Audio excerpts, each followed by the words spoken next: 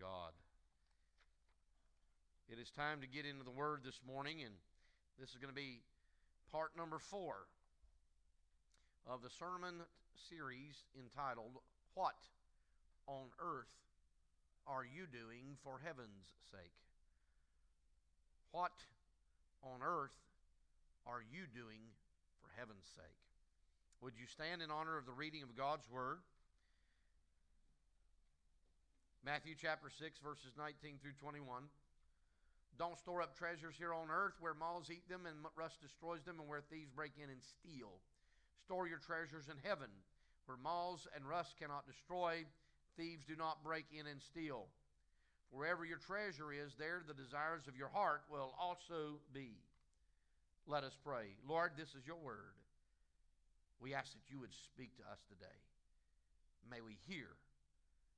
May the Holy Spirit open our ears that we may hear what he is saying unto the churches. In Jesus' name, amen.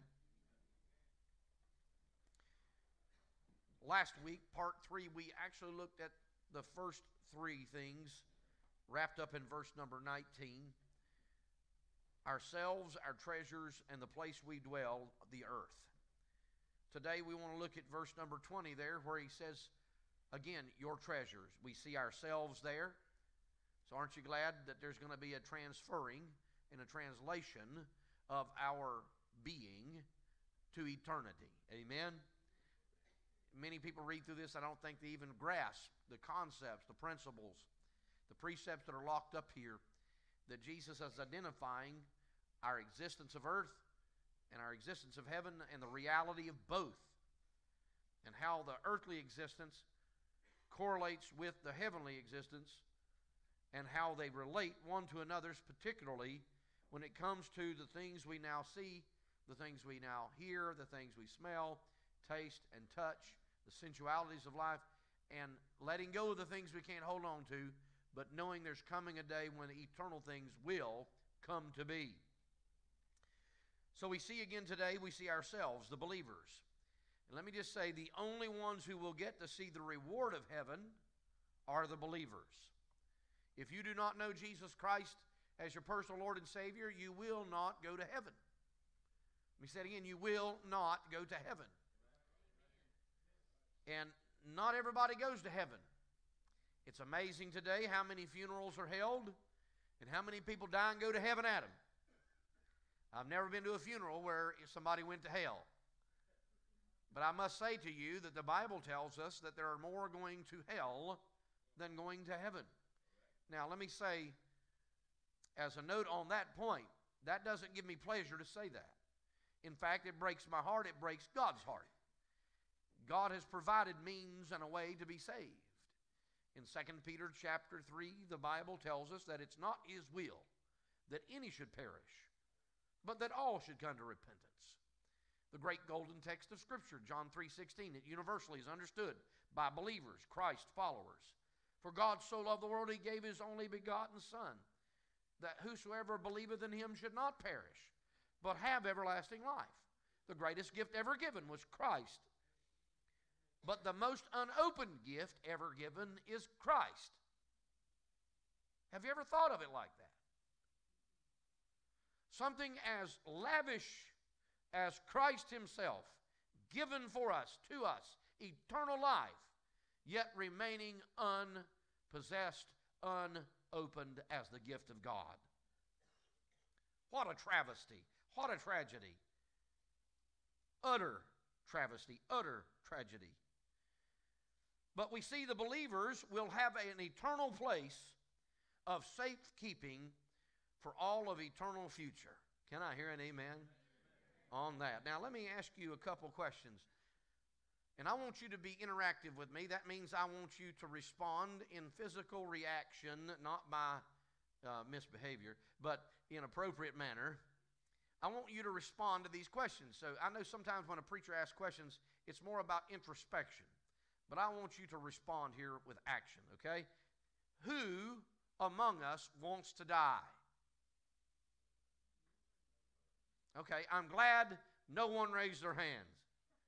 Now, if somebody raised their hands, we could say, biblically speaking, in Philippians 1, when Paul said, "For to me to live is Christ, but to die is gain."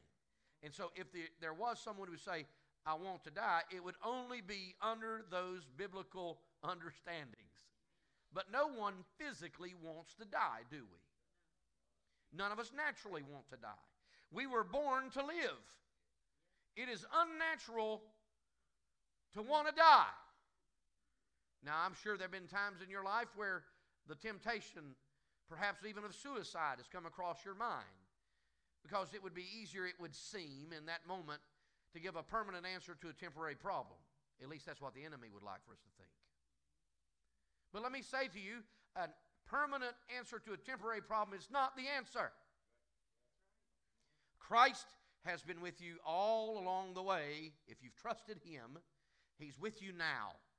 And He will take care of you today, tomorrow, and forever. Can you accept that today and let that be a reality? Now, the second question I want to ask you, who among us wants to live? And if you didn't raise your hand on that, you must not have heard what I said. You must be sitting back there just thinking about lunch.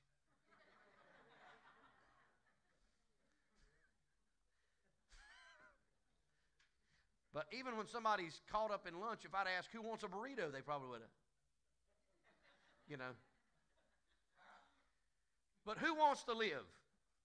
All of us. Thank you for reacting on that. How many of you believe in life after death? Well, I'm always amazed how many people are. I'm going, if I ask how many believe in life after death, you ought to go. It ought to be a spastic action, It ought to be reactionary, involuntary, if you're a child of God. It's indicative of you being here, because if you didn't believe in life after death, you wouldn't be in church. What would be the point of sitting on a church pew or chair or wherever it may be if you didn't believe that life is beyond the grave? Paul made that very clear exclamation in 1 Corinthians 15. He said, if our hope only is in Christ in this life, we're to be pitied above all men.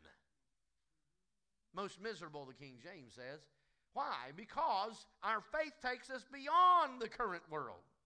It gives us hope beyond the current existence and the current experience. And aren't you glad that there is life beyond this current world? Now, how many of you have ever attended a funeral that didn't believe in life after death? You see what I'm saying? Now, there may have been somebody who had a memorial that was an atheist, but I'm going to tell you, can you imagine attending a memorial service for an atheist? Well, we know they went nowhere. We know that their life no longer matters.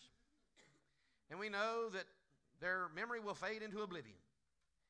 And we know that there's no hope beyond this world. And that's just it. And today we've remembered such and such that was born this day and died this day, and that's it. Let's go home.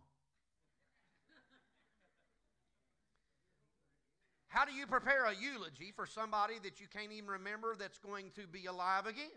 How can you even give comfort to a family in times like that? How can you have any hope whatsoever at a funeral service if you don't believe in life after death? Why do you even want to bury somebody and have a place of memorial if you don't have something else to look forward to? Because if all that matters, then you live, you die, so what, then hey, they died. Roll them over in a ditch and just cover them up. Life takes all. It takes away all of the sanctity, all of the dignity, all of the beauty of life away when you don't believe in life after death. It removes its entire significance. So what Jesus is talking about here is so much more than just about things. It's about life the way He intended it to be. And we need to understand this mystery. How many of you believe in heaven? Let me see your hands. Now, how many of those that raised your hands believed in hell? Now, let me just tell you, if you believe in heaven, you have to, by default, believe in hell also. When somebody says they believe in life after death, it's amazing how many people will only say, well, I believe in heaven, but I don't believe in hell. So in other words, you're choosing what to believe in, but you don't want to accept the reality that if you believe in the heaven, there has to be a corresponding hell, because if you acknowledge the reality of good, you also have to acknowledge the reality of evil. Right? So even simple reason and logic, and I love to use these kind of arguments when I'm dealing with people that are agnostic or people that are unbelievers or people that are trying to grapple with eternity, and I love to talk about stuff like this, people, because I think you cannot say you believe in heaven if you don't believe in hell. You can't say you believe in good if you don't believe in evil. You have to believe in both. There is a heaven and there is a hell, and Jesus taught about both.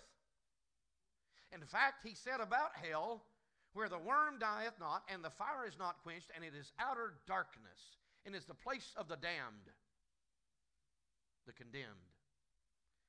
But he came that we wouldn't have to go there, because the Bible said hell was made for the devil and his angels, and so God doesn't want us to go there, but yet so many of us are spending our time, spinning our wheels, chasing things that don't matter, wasting our days, wasting our time, squandering our resources on stuff and things that do not matter. That's what Jesus is talking about. If you understand what real life is, it focuses you on what matters. And it puts things in priority and in perspective, and it brings principle to the place of your person.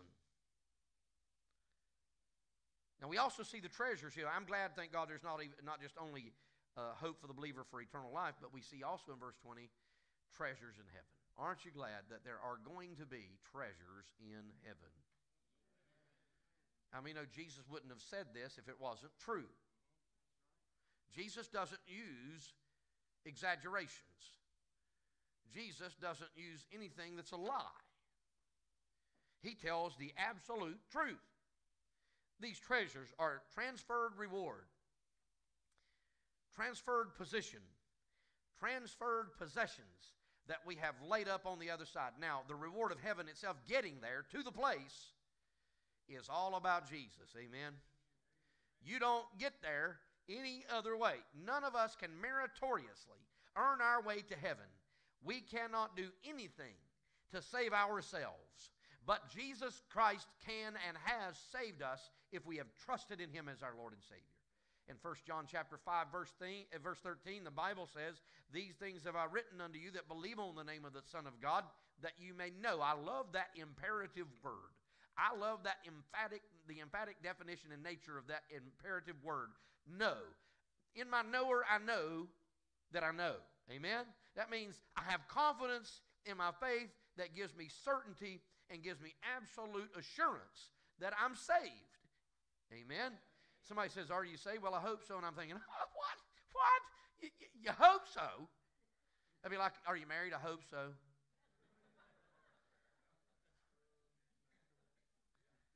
You got a job? I hope so. You know, and the reason I'm saying that, if you are employed, you know you have a job.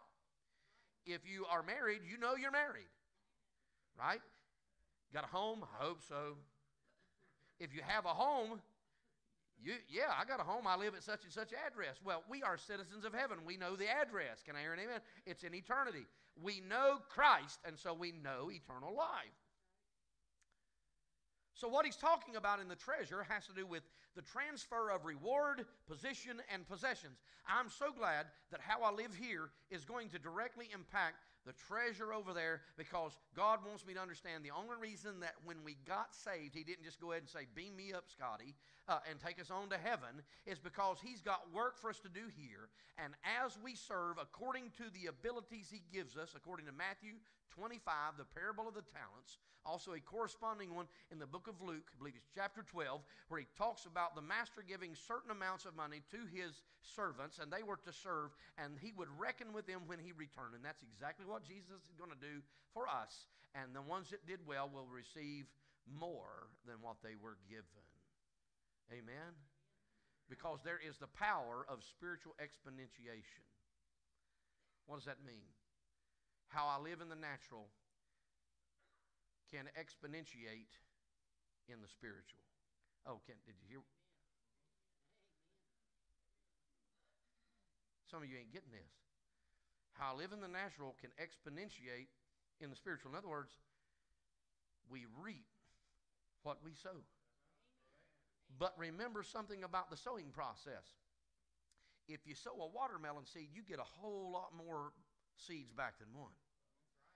If you get one watermelon, you're going to have a buku of seeds just in one watermelon. So the exponentiation factor is locked up in how we sow in the natural to reap the spiritual. But I want to say this is not spiritualizing the possessions. They're going to be literal, natural, physical, touchable, seeable, handleable things, tangible things that we're going to experience in heaven. Our experience in heaven is not going to be ethereal. It's not going to be some disembodied spirit type of existence where we're just going to have this mindset. No, this is going to be a real physical existence that God's going to let us enjoy, but it's going to be without the things of Satan, sin, sorrow, sickness, or suffering. All that's going to be gone. Amen. Hallelujah. Now, the third thing we see in this text, he says, in heaven. Heaven then is the eternal destination for every child of God that's truly born again. Not some churchgoer, not some religious guy. There will be people in heaven that didn't necessarily go to church because when they got saved, maybe they didn't have an opportunity to be discipled and learn, but Christ knew them and he knows them. And there'll be people sitting on church pews that are going to go to hell because they weren't born again. There'll be pastors who will go to hell all because they had a particular degree in theology or they were hired on in a position, but they didn't know Christ. Let me just say to you, sitting on a church pew doesn't guarantee your salvation. But I want to say, if you are a child of God, you ought to be sitting on a church pew. Can I hear another amen? Now, some of you didn't say amen on that one. I'll say as a pastor, I can't say an amen enough on that because every baby needs a family. Once the baby's born, you don't say, okay, you're on your own now. No, a baby needs a place of provision.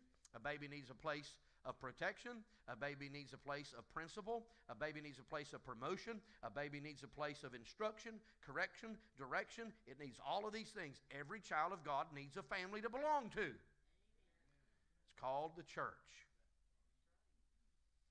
Now, let us move on quickly here. We see three things absent here that were present in earth. Go back to verse 19 there. Do not store up treasures here on earth where moths, present, these things happen. Eat them, rust destroys them, where thieves break in and steal. Now, how many of you have had cars that have now gone to be with the Lord? No, I'm just kidding. That if it was a Chevrolet, right? I'm just kidding. Now, how many of you have had cars that over time just gave up the ghost? And you had to turn it over to the salvage yard or trade it in or something. Now, we know then, no matter how new something is right now, it's going to get old. Because of thermodynamics and the breakdown of things in life, the natural processes of decomposition take place, correct? How many of you don't look as good as you did 20 years ago? Some of you say you speak for yourself, preacher. Degeneration and decomposition is taking place naturally within. The sooner you learn that, the better off you are. Some of you probably today were glad to be at church, but you're not necessarily moving quite as well after yesterday's reception. I'm just kidding. And if you were here yesterday, you'd understand because on the dance floor they were having a good time in the Lord. Even my own mom got up and did a little bit of the twist yesterday. They said, look at you, Mama. I said, I know. But it's good. And I sat there, I felt like Jesus was smiling because we were having jubilation. And I can't wait for the day when God's people are going to be gathered in that place of utter euphoria, utopia, and jubilation before God. And we're going to dance before Him in absolute pleasure of the King. Amen? Hallelujah. And I can't wait when we're not going to have to say or goodbye. And then we're going to say, hey, see y'all guys later, okay? We'll come back and do this again soon, maybe tomorrow, But he says, and where thieves don't break in and steal. Have you ever had anything stolen from you? Even if it was a $5 bill, if it was your purse, if it was your ID, if it was your identity, whatever it may be. And I tell people in life, one thing I can't stand is a thief. And I love people, but it makes you feel violated and victimized, doesn't it? It's a material raping of sorts, isn't it? You've stepped into somebody's space you don't belong in. And God has structured civil law within His Word for mankind to abide within socially and civilly. Amen? And thank God for the laws we have. And the Bible should be the basis of all those laws. Now, but we notice all three of these things are going to be absent in verse 20. Store your treasures. He says, don't store on earth. Now, do store. If you could put the word do in front of store there, it would help understand the context. Do store your treasures. So Jesus is saying, hey, I want you to have something, but put it in the right place. I want you to be blessed. And then we have all these prosperity preachers out here that think it's just about now. And they think, oh, you're little gods and you're supposed to have everything now. Paul said, I've suffered the loss of everything and do count it but dung, that I might know Jesus. I'd like for some of these prosperity preachers to start living like Paul and see if they'd keep preaching like he did. I don't think many of them would last because they don't know how to live without all the lavish. But Paul said, I've learned at whatever state that I'm in to be there with contempt, for contentment with godliness is great gain. For it's certain we brought nothing into this world, and it is certain we can carry nothing out of it. It's amazing how they pull things out of context and try to apply it. If you're going to do anything biblically, let it be biblically balanced and rightly divided. Don't you just pull it out for your own personal use. But he says, store your treasures in heaven. In other words, I want you to understand that the best financier, the best financial advisor that's ever been is Jesus. Amen? How many of you would like to trust your financial portfolio and your future eternal spiritual portfolio into the hands of Jesus? Let me see your hands. All right, there you go. So you can have the most well-reputationed financial guy for an Edward Jones look over your financial portfolio and make advisements according to your best indicators of the stock market of where to put your monies. But that doesn't mean that things can't change on a dime, right? How many of you have ever invested and lost money quickly in the stock market? Anybody? All I can say, if you were around 2007, 2008, you felt the sting of that, didn't you? Now, but if you wait over time, and that's the thing, it can regain, and boy, I will tell you, it's been soaring to records lately, hasn't it? But I just want to say this. No matter how high this world gets, it's still unstable, always will be. But the one place you can store your treasures that will always be eternally stable and will always give the highest yield is in heaven. Amen? Store your treasures in heaven where moths cannot and rust cannot. Moths won't be there. They're not going to destroy your garments. Rust is not going to get on things that are metal and destroy them. You can at a factory get some raw steel made, set it out on the yard, and before the night's through, it started rusting. All it's got to do is have a little dew touch it, and it's got rust on it. That's why even Danny Rosser, a friend of ours, and some of you know him, good brother, he rebuilds engines, and he's a Ford man, by the way. I just want to put that in there. Smart man. But anyway, he rebuilds engines. And when he bores those cylinders out on those engine blocks, if you do not spray them with an anti-corrosive material, it will rust. And so you have to spray it to keep it from rusting. Because you don't want that rust in the cylinders when you go to put the piston and you go to put the rings in the cylinder. Anybody know what I'm talking about in rebuilding engines? Okay, if you don't, just trust me on that one, okay? All right, here we go. So moths aren't going to be there, rust's not going to be there, and thank God thieves will no longer be available. Amen? Nobody's ever going to take what is rightfully yours because it is yours eternally. Can I hear an amen? Everybody's going to know what it is to respect other people's things because they will all have the heart of God. We will live in the house of God, that is the earth, and He will be the temple of it, and we will worship the Lord, for everyone will know the Lord. Amen? Wherever your treasure is, then, there's where your heart's going to be. In other words, let me put this in a little bit better, a little bit clearer understanding for you. Where your treasure is, there's going to be where your focus is. That's where your action's going to be. There's where your life is going to be consumed. That's where you're going to put your efforts. Where are your efforts right now? Let's talk about a few things. The average human being lives between 28,000 to 29,000 days on earth. That comes up to equal about 78.6 years in America. Some of you are saying, man, I'm living on borrowed time. Never mind.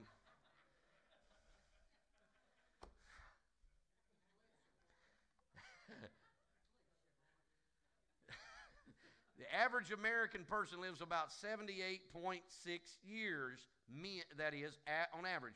Men, get this, yours is a little less than that. This is the average between men and women. Men, you live about 76.1 years. Women, I got good news. You outlive men by the average of 5 years. The average lifespan of a woman is 81.1 years. And the ladies say, hallelujah. So in other words, men, they're saying, make sure you got your house in order so when I'm left behind after you. Oh, come on. That I can live and enjoy myself and still go buy my new shoes. Never mind. Globally, the average age of a person in developed nations, not undeveloped, but in the developed civilized nations of the world we call civilized, it's amazing how we use that word, 80.3 years is the average. And so about a year and a half difference between the world and the United States. All right? Now let's ask a couple more questions. How long do you have to live? How many of you know exactly when you're going to die? Let me see your hands. Unless you're Dr. Kevorkian, you don't know that date, right? Oh, come on. When you talk about euthanasia, I thought you were talking about kids overseas, you know, but never mind. Come on.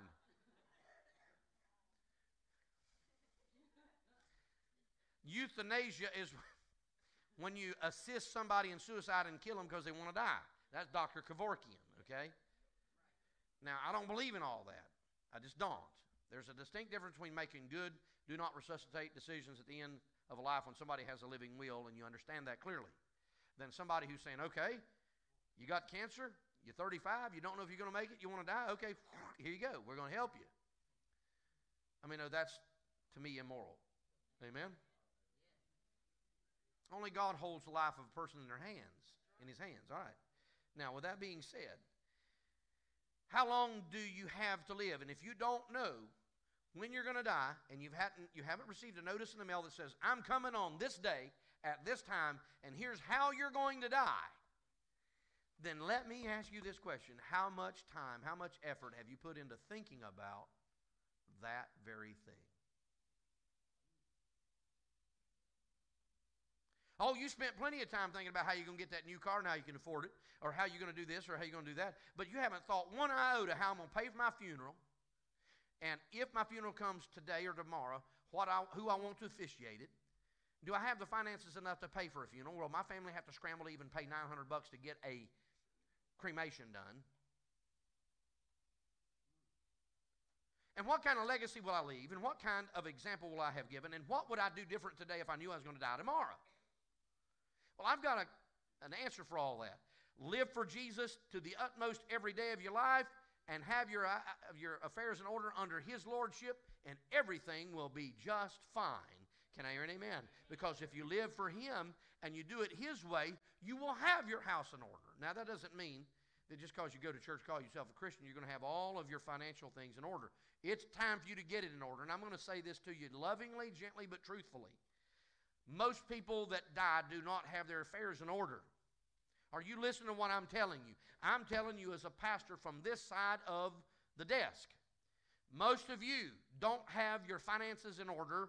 Most of you don't have your funeral arrangements made. Most of you don't even have enough adequate life insurance or savings to pay for a funeral, and you're going to create issues for your family. And not only that, more importantly, most of you aren't living the way you should be living in Christ. Yes, you love Him, but you really don't have Him as top priority in all of your ways.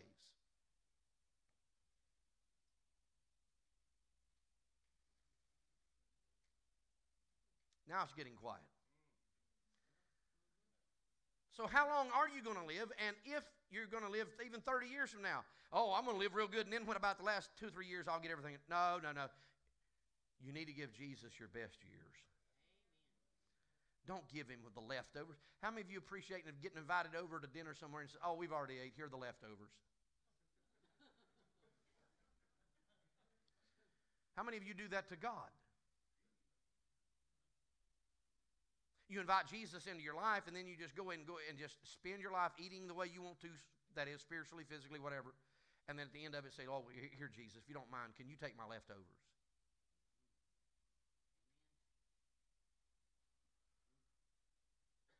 Maybe you've never thought of it like that, but it's time you start thinking of it like that. Every day you ought to live like that. A wise man will know to live his life ready at any moment for the call of God.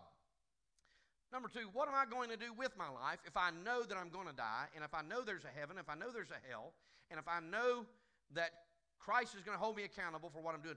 What am I going to do with my life? Am I going to spend it on myself? Am I going to find myself involved in the kingdom, serving in the church very well because it's the family of God? Am I going to rub shoulders with godly people, develop my character, grow in grace and the knowledge of Christ? Am I going to learn how to give rather than receive? Am I going to be a blessing rather than just trying to want? Am I going to learn to be someone that will exemplify Christ to the world? And if I died right now, what would I do different than what I've been doing or what I'm currently doing? If you knew you were going to die within 24 hours, what would you be scrambling to get in order? Could you even find your life insurance policies? Furthermore, do you even know, and more importantly, that you're saved? Let me hit you with a couple of quick things. I might have to move quickly here. I want to bring this down. I want you to go with me in a couple of scriptures. Before we go to this, I want to share with you that 25 years ago, people lived 7 years shorter than they do today. Did you know that? But no matter how many times we add that up, 25, we add another 7 years every 25 years, it'd take a long time before we have to get to be eternal life, right? Okay, now let's move on. In James chapter 4, verse 13, look here, you who say today or tomorrow we're going to go to town, stay there a year, we'll do business there and make a profit. How many of you are always about, I got to make money, I got to make some money, got to make some money, got to make some money, got to make a living, got to chase it. And people say, preacher, I'm sorry I ain't been at church, I've been trying to make a living. You're making a living, but you're not living. You're chasing a living, but you're not living.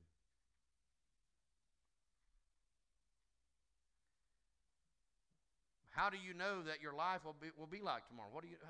How do you know your life, or what do you know your life's going to be like tomorrow? Your life is like the morning fog. It's here a little while, and it's gone. It may be a reality, but it doesn't remain. Now let's go to James 5, verses 1 to 3. Look here, you rich people. Now, some of you say, well, I'm not rich. Let me qualify something here. If you live in America, you're richer than most of the world. In fact, the poorest among us is richer than 80% of the world. Did you know that? If you make $700 a month, you are in the top 21% of the richest people on earth.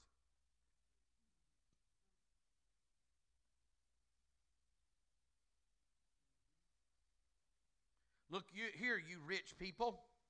And he's talking, I believe, very clearly here to America, because America's been the richest nation in the history of the world, that is financially. Back in the 90s, in a book called The Coming Revival by Dr. Bill Bright, he said in the book, who's going to be with Jesus now, he said America possessed 51% of the world's wealth. Can you imagine that? Weep and groan with anguish because of the terrible troubles ahead of you. You know why? Your wealth is rotting away. Are you hearing the word of God? Your stuff doesn't matter. Infomercials on every network drives me nuts. How about you? Call right now, within the next 15 minutes. And this hyperbole just makes me want to get on Netflix. Anyway, get rid of these commercials. Weep and groan with anguish because of the terrible troubles ahead of you. Your wealth is rotting away. Your fine clothes are moth-eaten rags. Now, they may not literally be, but figuratively and spiritually, if your dependence is in the things of this earth, the moth is eating them up and you don't even know it. Your gold and silver have become worthless. There's no value in what you think your life is measured by. The very wealth you were counting on will eat away your flesh like fire. What's the rich man going to do on the day of judgment? Listen to me, house of God. Listen to me, people of God. In Luke chapter 16, verses 19 through 31, Jesus gives the story of the rich man and the beggar.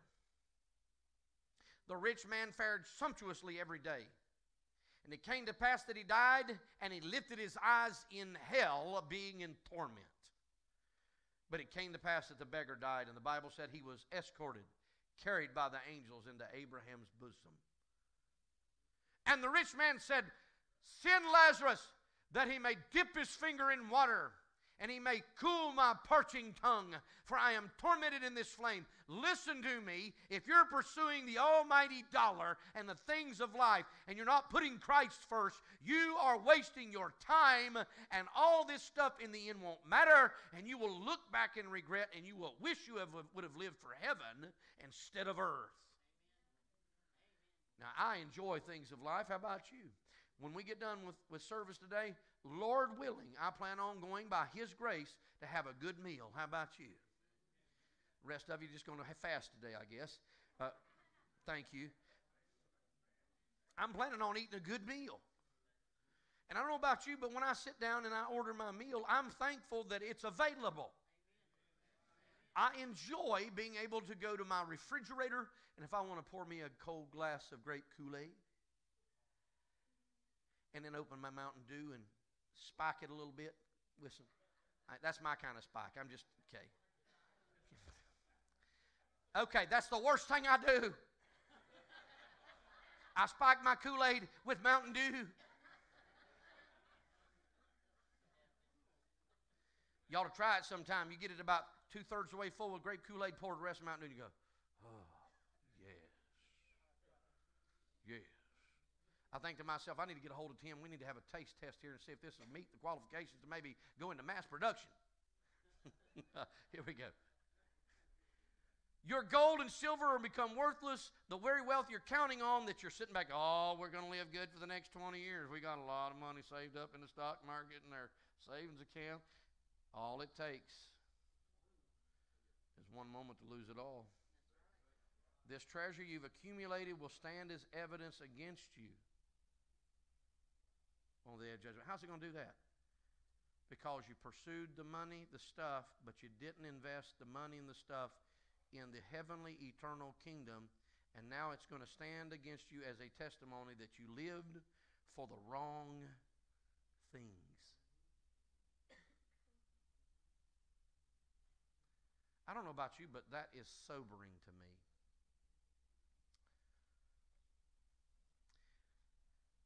In Psalm chapter 90, we understand that our lives are very brief. How many of you believe your life's brief? Let me see hands. 70 years are given to us. Some of you going, okay, now, okay, preacher, I'm over that threshold. Some of you say, oh, 70 years, that's 50 years from now. It'll come faster than you think. But some even live to 80. Some of you saying, preacher, I'm beyond that. But even the best years are filled with pain and trouble. Young people, I know you have these fantasies, so I'm going to grow up. Ladies, I'm going to marry my knight in shining armor. He's going to throw me up on the back of his horse, and we're going to ride off into the great blue beyond and live happily ever after. Okay, stop a moment. It's great. I love the romanticism of a wedding. I tell them, soak it up. I love the beauty of romance. And I tell them either you're a hopeless romantic or you're just plumb hopeless, okay, when it comes to relationships. Romance is a beautiful thing that God has given us. But here's the thing. It's not going to be as rosy as you think in your own mind, is it? Can anybody that's adults here, if you agree with that, can you just raise your hand and let everybody that's young, see, that many people can't be wrong, okay? I'm just letting you know.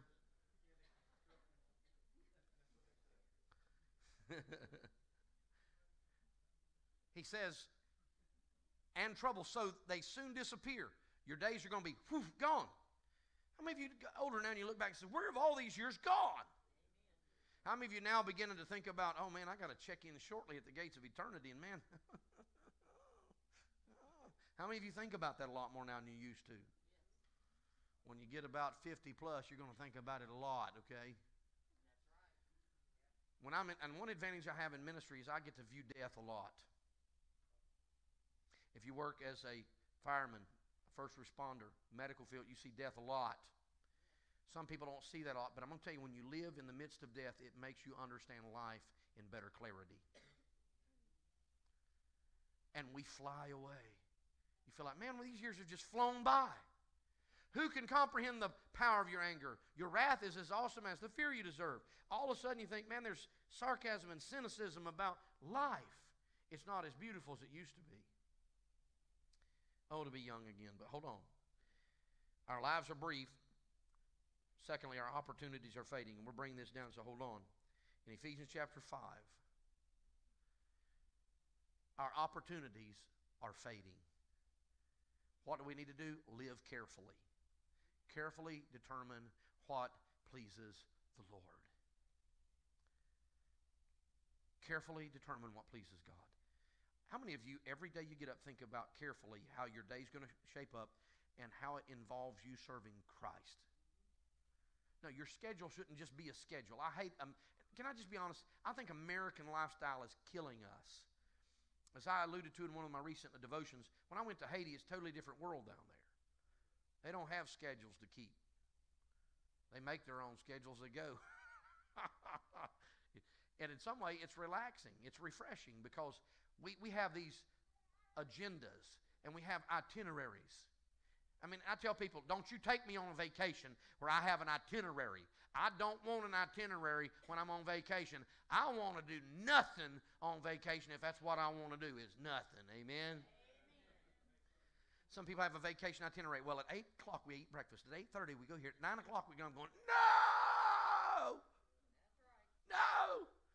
If you're that OCD and that's kind of itinerary, enjoy yourself. I'll be here when you get back. Give me a hammock or let me sit on the porch. Let me just watch the waves roll in. Amen. Go wiggle my toes down in the sand and throw a rod out. Wait for them. Yeah, amen. So carefully, determine what pleases God. Now, secondly here, in verse 15 of this same chapter, pay attention. Be careful how you live. Don't live like fools. How many of you are living like fools right now? Now you say, well, preacher, I don't live like a fool. Well, if you're living for the wrong reason, you're living like a fool.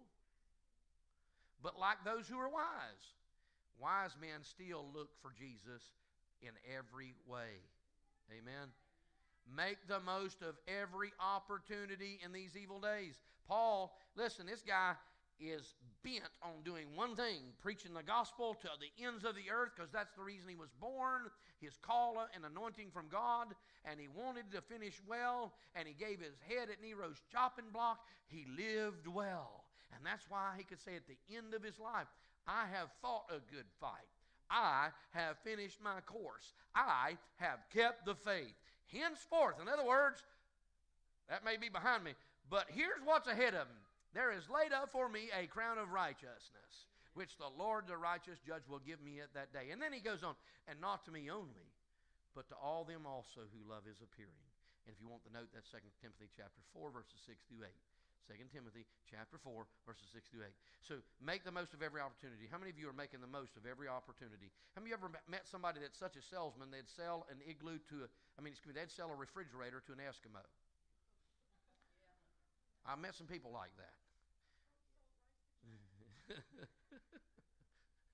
Make the most of every opportunity in these evil days. Don't act thoughtlessly. Americans have gotten into the habit, pay attention to this, of thinking thoughtlessly.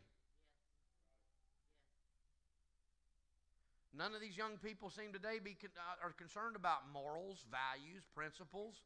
It's all about feel good, what I want to do, what makes me happy kind of lifestyle.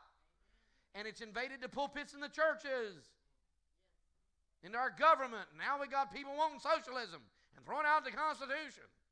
Anybody want to say anything about that? Make the most of every opportunity in these evil days. Don't act thoughtlessly, but understand what the Lord wants you to do. Not what Curtis wants to do, not what you want to do, but what God has put you here to do. If you want to live, oh, but I want to live it up. Listen to me, brothers and sisters. Listen to me, friend. I submit to you that you're not really living until you're under His loving lordship. Can I hear an amen? Because every day, listen to me, every day when I'm walking under His lordship, no matter where I'm in. I was driving the other day down to Laurinburg. I went to Laurinburg to the funeral the other day. And on my way down through Hope County there on 15501 and all the way down into Scotland, it was a brilliant, bright, beautiful day. One of the ladies in church said, "Were you by yourself?" I said, "No, the Lord was with me." And I'm driving right along and I'm going, "Whoa, this is good. This is refreshing. This is rejuvenation. This is revival." Why? Because I'm looking around at all this open land and all these trees, and it's a beautiful blue sky day, and I'm going, "Lord, I'm soaking it up. This is good stuff. This is good stuff." Because you see, I can enjoy a drive down the street. You know why? Because I'm living it up for Jesus. Amen. And although I was on my way to a funeral, I knew the author of life. And he says, don't be drunk with wine, so don't get involved in dissipation. Don't get involved in debauchery. Don't live in a stupid manner, in other words. People out here living, everybody's working for the weekend, right? No. Because that will ruin your life. Let me just say something to you, young people. Stay away from alcohol. It'll rot your brain, ruin your body, dishonor God, and destroy your character. Amen. Somebody says, "Oh, but you can be a social..." Okay, go ahead and give somebody some temptation. Now, the reason I'm a teetotaler and stay away from it, I've seen what it does to families. My uncle used to come to our house when I was a kid, just slobbering drunk and just all over the table. And I'm glad at that young age I said, I don't want to be like that when I grew up. Amen. He used to come and he'd say, "Come on out here." He wanted to fight my dad, you know.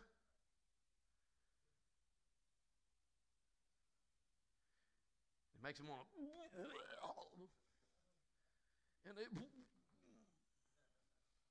Now, some of you know what I'm talking about. But I'm glad, thank God, I don't have to hug a toilet in the mornings or at night. Amen. Hallelujah. Come home and hug my wife or my kids. All right, now let's move quickly. Singing psalms and hymns. So guess what? Get the right kind of music in your head and sing the right kind of lyrics and do the right thing and live a moral life. Can I hear an amen? Don't be whiskey bent and hell bound. Be heaven bent and kingdom bound. Can I hear an amen? Drunk on the Holy Spirit. Amen. People may think you're weird, but at least you'll be happy. Let them think I'm weird. I'm fine with that, okay? See, singing psalms, hymns, spiritual songs among, keep going there, yourselves, God's people, making music to the Lord in your hearts. Amen.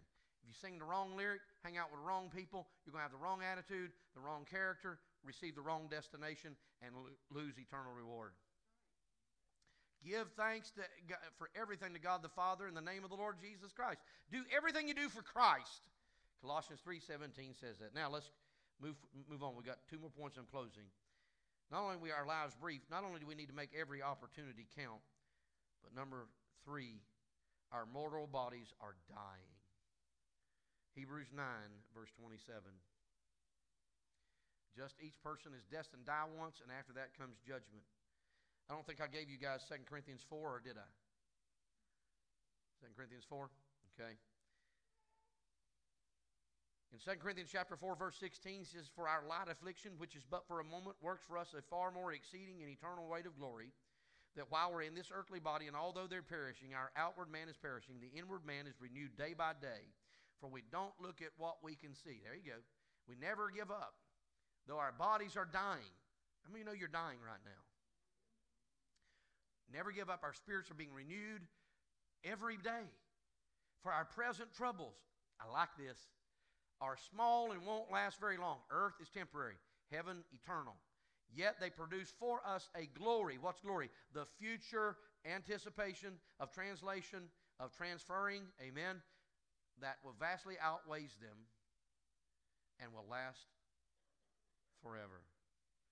So we don't look at the troubles we can see now. Rather, we fix our gaze on the things that cannot be seen, for the things we see now will soon be gone, but the things we cannot see will last forever. Let me roll on into chapter 5 there quickly. For we know that when this earthly tent we live in is taken down, I like the way he calls it a tent. You're living in a tent. You know that? It's called your body. The tabernacle was a temporary existence. It's a type, a symbol of life, a temporary existence of God, right? The temple is a type of a permanent dwelling, but the permanent dwelling is Christ with us in Jerusalem in Revelation 21, okay? The eternal heaven. We know that when this earthly tent we live in is taken down, that is when we die and leave this earthly body, we will have a house in heaven.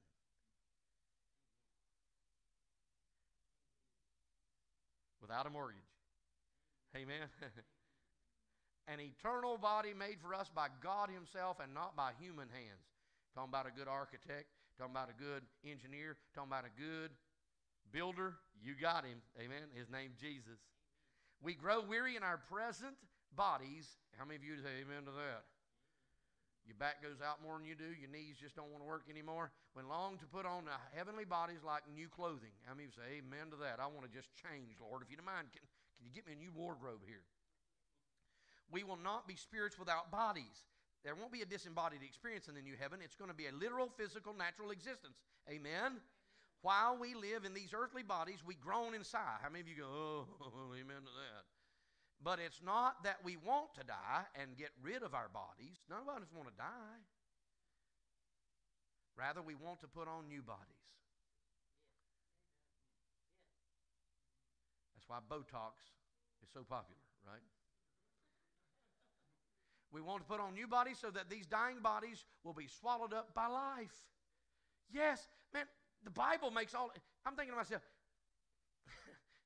why does a sinner man not see this as blessing? How can he see this as anything less than God? For God himself has prepared us for this. Yeah, and as a guarantee, he has given us his Holy Spirit. Yeah. A little taste of heaven on earth, amen. So we are always confident, even though we know that as long as we live in these bodies, we're not at home with the Lord, for we live by believing and not by seeing. Wait a minute. Faith, not what we can touch, what we can't see, what we can't touch.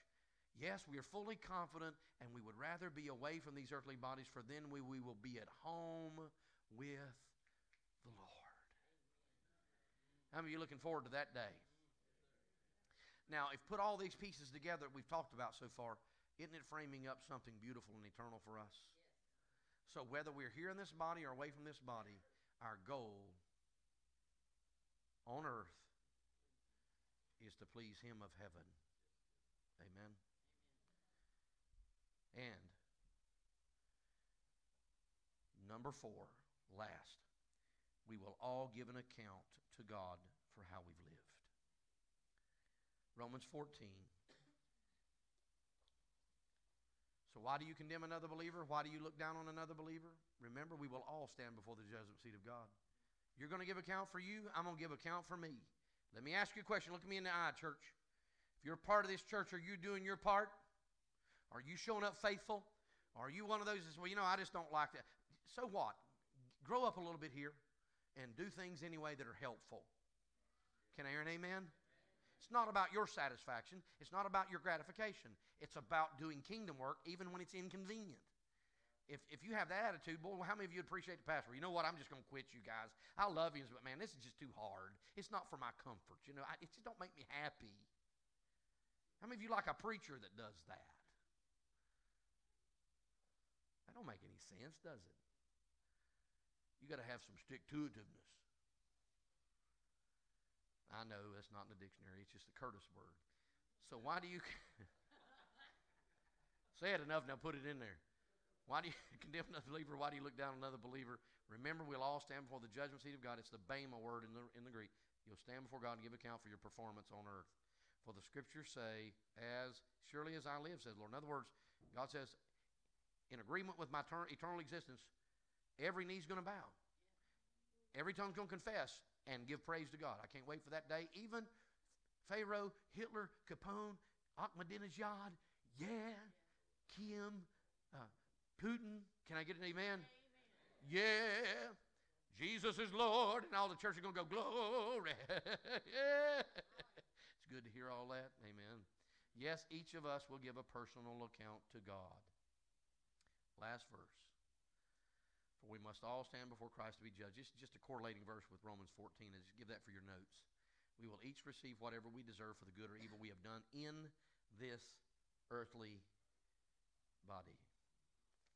So, how's your future shaping up? Where is your treasure? Where is your heart? And finally, what on earth are you doing? For heaven's sake. Bow your heads.